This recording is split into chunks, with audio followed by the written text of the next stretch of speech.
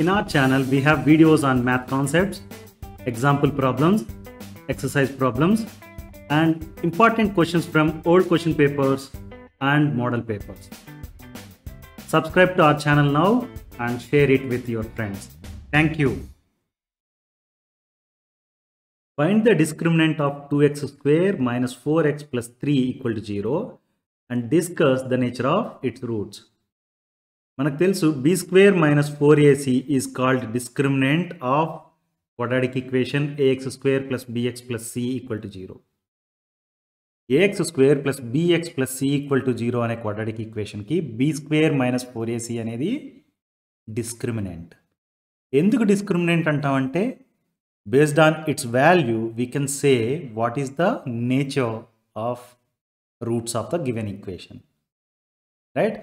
If b square minus 4ac is greater than 0, equation is going to have two distinct real numbers as roots.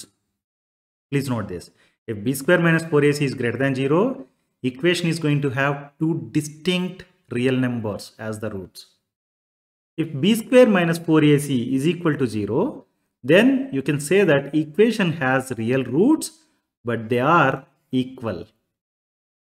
If b square minus 4ac is less than 0, then the given equation has no real roots. Discriminant and endukana ardhamaindi kada? It is able to discriminate. It is able to tell you whether the roots are going to be real roots. If they are, then are they going to be distinct numbers or are they going to be same numbers? రెండోది అసలు real roots exist అవుతాయా లేదా given ఈక్వేషన్కి అనేది చెప్తుంది. అందు గురించి B square minus 4ac is called discriminant of quadratic equation ax square plus bx plus c equal to 0, right? మన దగ్గర ఉన్న ఈక్వేషన్ ఏంటి? 2x square minus 4x plus 3 equal to 0. దీనికి డిస్క్రిమినెంట్ ఎంతో కనుక్కోవాలి, అంటే b square minus 4ac value ఎంతో తెలుసుకోవాలి. Then based on that you discuss the nature of its roots. Let us compare the given equation with ax square plus bx plus c equal to 0. Compare చేసాం అనుకోండి, a ప్లేస్లో ఏముంది? 2 ఉంది, b ప్లేస్లో -4 and c ప్లేస్లో +3, right? Now let us substitute these into b square minus 4ac because we want to find the value of discriminant, right? b square minus 4ac ante minus 4 whole square minus 4 times 2 times 3, right? This is 16 minus 24. 16 minus 24 ante minus 8. b square minus 4ac value ఎంత వచ్చింది? Negative number -8 వచ్చింది, అంటే it is less than 0. Less than 0 అయినప్పుడు మనం ఏమని చెప్పొచ్చు? The given equation has no real roots, అంటే 2x square minus 4x plus 3 equal to 0 అనే quadratic equation has no real roots. It means real numbers అనేవి ఈ particular quadratic equation కి roots కావు. Understood? Find the sum of first 10 terms of an arithmetic progression 3, 15, 27, 39 and so on. మనకు ఒక arithmetic progression ఇచ్చారు, దాంట్లో first 10 terms కి some ఎంతో కనుక్కోమంటున్నారు, right? We know that sum of first n terms of an arithmetic progression is defined as Sn equal to n into a plus an divided by 2, right? a అనేది first term, an అనేది nth term, right? Now మనకి first 10 terms కనుక్కోమన్నారంటే దాని meaning ఏంటి? n equal to 10 అని ఇచ్చేసినట్టు, right? n value తెలుసు, a value that is the first term, right? a equal to 3, right? a value కూడా తెలుసు మనకి, తెలియందల్లా 10th term, right? nth term of an arithmetic progression formula use చేసి మనం 10th term value కనుక్కోవచ్చు, right? an equal to a plus n minus 1 times d అనేది formula for nth term. 10th టర్మ్కి ఏమవుతుంది? a10 equal to a plus 10 minus 1 times d, right? a value మనకు already తెలుసు 3 అని, only తెలియాల్సింది ఏంటి? d, right? So D is the common difference. A2 minus A1 and రాసుకోవచ్చు కదా. So A2 is second term, that is 15. Right? Now D value you can find, right? That is 15 minus 3, that is equal to 12. So what is the value of D? D equal to 12. So D equal to 12. ఈ ఈక్వేషన్లో substitute చేస్తే మనకి A10 value వస్తుంది, right? A10 equal to 3 plus 10 minus 1 times 12. This is 9 times 12, right? So 3 plus 9 times 12. దీన్ని ఎలా రాయొచ్చు? 3 plus 108, that is equal to 111. So 10th term ఏంటి? 111. Now you substitute this 111, A equal to 3 and N equal to 10 in this equation, right? When you do that, S10, that is sum of first 10 terms of an arithmetic progression, equal to 10 into 3 plus 111 by 2. Dini 114 and write 10 plus 114 by 2, right? This can be written as 5 into 114, that is equal to 570. So to answer the question, sum of first 10 terms of an arithmetic progression is 570. Understood? Write the formula for nth term of geometric progression and explain the terms in it. Nth term of geometric progression ki formula entante an, that is equal to a times r power n minus 1. ఇక్కడ a అంటే first term of the geometric progression. Geometric progression అనగానే A1, A2, A3, A4 ఇలా terms రాసుకుంటాం, right? The first term A1 is also denoted using letter A, right? R అనేది ఏంటి? R అనేది common ratio of the given progression, that is defined as an divided by an minus 1. So R equal to A2 divided by A1, that is equal to A3 divided by A2, that is equal to A4 divided by A3, and so on. Our common ratio is an divided by an minus 1.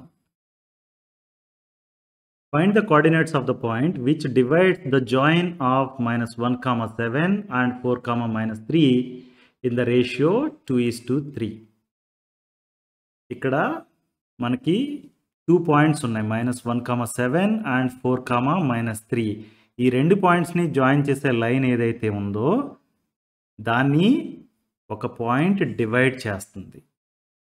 Okay, ఏ రేషియోలో divide చేస్తుంది అంటే 2:3 రేషియోలో divide చేస్తుంది. We have to find the coordinates of that particular point. Let's say మన దగ్గర ఇలాంటి line ఒకటి ఉంది, అది -1,7 అండ్ 4,-3 అనే 2 పాయింట్స్ని కనెక్ట్ చేసే ఒక లైన్ ఉంది. దాని మీద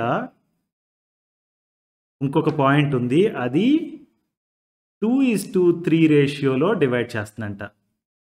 ఫర్ ఎగ్జాంపుల్ ఆ పాయింట్ ఇక్కడ ఉందనుకోండి, ఇది 2 పార్ట్స్, ఇది 3 పార్ట్స్, ఇక్కడ నుంచి ఇక్కడికి 3 పార్ట్స్, ఇక్కడ నుంచి ఇక్కడికి 2 పార్ట్స్. అర్థమైందా? 2:3 రేషియోలో ఉండేట్టుగా డివైడ్ చేస్తుంది. మనం we have to find this particular point coordinates. Understood? ఇలాంటిది చేయాలంటే మన దగ్గర ఉన్న ఫార్ములా ఏంటంటే section formula.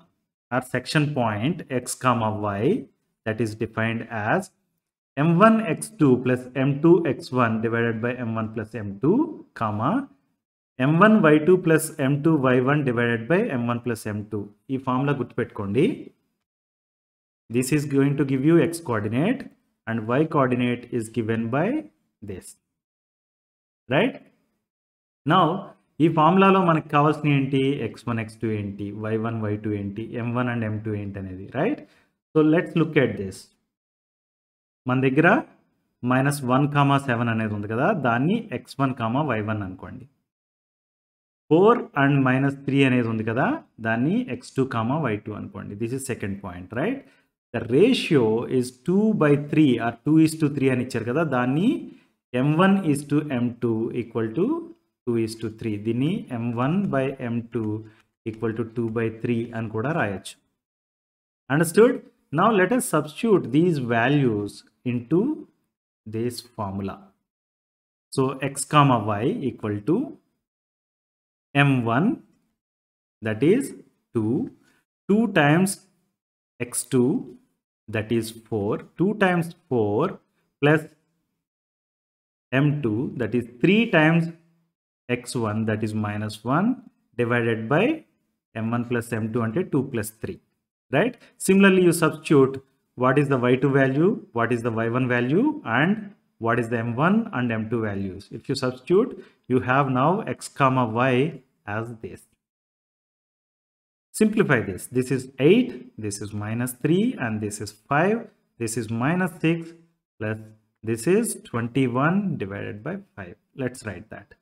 8 minus 3 divided by 5 minus 6 plus 21 divided by 5. This is 5 by 5 and this is 15 by 5, right?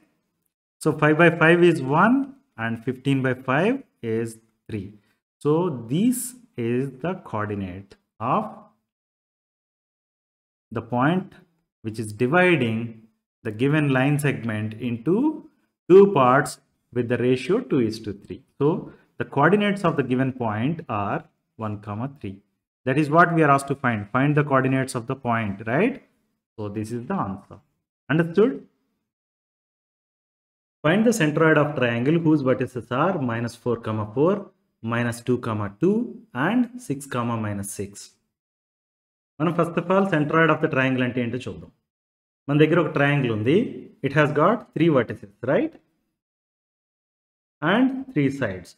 Now I will draw a line connecting one vertex with the center of the side opposite to it. Like that, let me draw second line and third line. మీరు చూస్తే కనుక ఈ 3 lines ఈ particular point దగ్గర intersect అవుతున్నాయి కదా, దాన్నే centroid of the triangle అంటారు. If I say that coordinates of the vertices are given as x1, y1, x2, y2, and x3, y3. అంటే సెంట్రాయిడ్ ఏమవుతుందంటే x1 plus x2 plus x3 divided by 3, y1 plus y2 plus y3 divided by 3 అవుతుంది. Now let me say that this is x1, y1 and minus 2, 2 అనేది x2, y2. Then x3, y3 ఏమవుతుంది 6, minus 6 అవుతుంది, right? Now let's substitute these values into this formula. When you do that, your centroid is going to be x1 plus x2 plus x3 divided by 3, y1 plus y2 plus y3 divided by 3. This can be written as 6 minus 6 by 3, and this can also be written as 6 minus 6 by 3, right? Ante 0 by 3, 0 by 3, that's why I can write it as 0, 0. So centroid of this particular triangle is 0, 0, right?